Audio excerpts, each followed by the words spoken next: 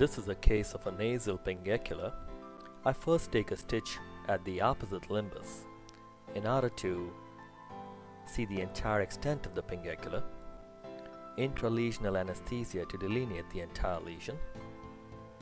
After removing the pinguecula, I use a wax cell sponge with epinephrine for hemostasis as well as subconjunctival cleavage. Remember to get to the roots of this lesion and remove the entire mass. Smoothen the limbus with a 64 blade along with the adjoining sclera. Be very meticulous here and take your time. Remove all the slivers of subconjunctival tissue and any pinguecular remnant from the sclera, as well as smoothen the limbus to your full satisfaction. Accept the amniotic graft, epithelial side up. Using the tire tool technique that I've described before, holding the conjunctiva with two forceps, guide the amniotic membrane atraumatically so it slips under the conjunctiva and over the sclera. Squeegee it in two movements, using the first component of the TCL glue in a very controlled, minimal fashion. Sweep in one direction and then in the other so the graft is nicely adherent to the sclera, as well as sweeping all the way under the conjunctiva.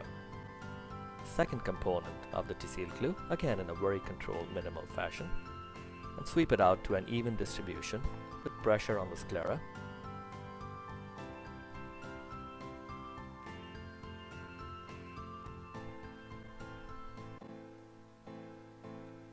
Remove excessive glue from the conjunctiva and from the fornices.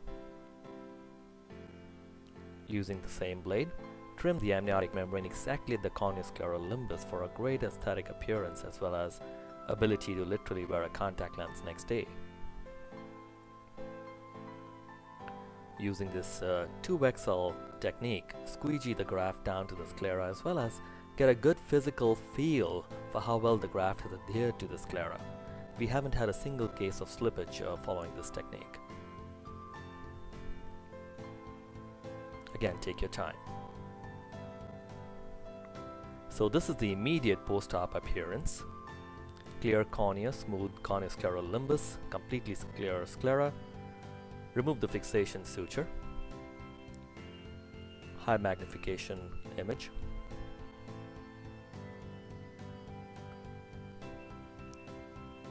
Antibiotic steroid drops.